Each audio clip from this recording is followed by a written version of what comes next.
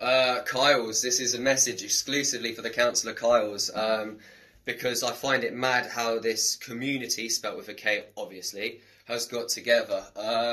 It's really jokes that I actually feel like I know Bear Kyles because I see your shit on my fucking newsfeed all the fucking time. Do you know if you like accidentally click on like Carl Hartwig, for example, and now I just have his fucking shit constantly on my fucking Facebook. But I love all you cars, man. Big up to, literally big up to all of you. Shout out to all of you. Where I'm at with life at the moment, it's pretty, like, nothing amazing, I'm not going to lie. But for the last few months, I was like, alright, cool, I'm going to put some effort into music, see how this goes, and, like, actually try to do something. I'm shit. No, don't get it twisted, but you got to start, innit? I'm really fucking nervous to upload this, but Carl McDonald, big shout out, massive shout out to Carl McDonald,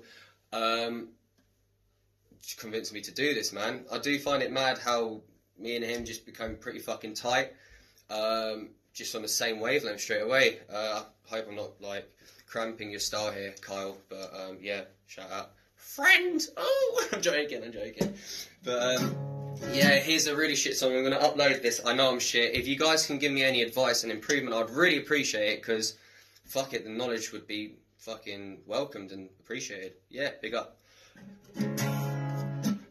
He doesn't listen, just lives in a dream state. He doesn't see straight, he seems strange. With him it feels like it's the same shit each day. It replays in and in, stunned like a freeze frame. Shit, I really wish he'd change. Even for work, the little prick, he leaves late. Wouldn't it be great if the little prick could just behave? I feel weight on my shoulders, reminisce and debate. Will he see this or what?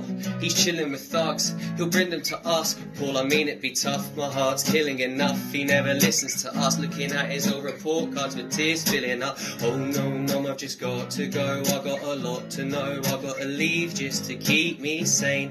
Mum, I've just got to go. I got a lot to know. I got to leave just to keep me.